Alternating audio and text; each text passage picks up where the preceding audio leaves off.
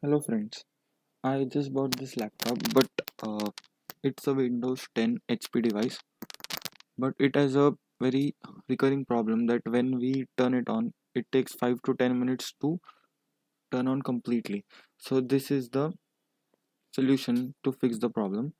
Go into a search device and type services SERVICES and open this desktop app. When it's totally opened, the third icon, that is app readiness, click on it and uh, in your device it may be automatic or manual. Just turn it on to disable and apply and done. So your problem is fixed and you can now restart your device and look into it and the problem will be solved. Thank you.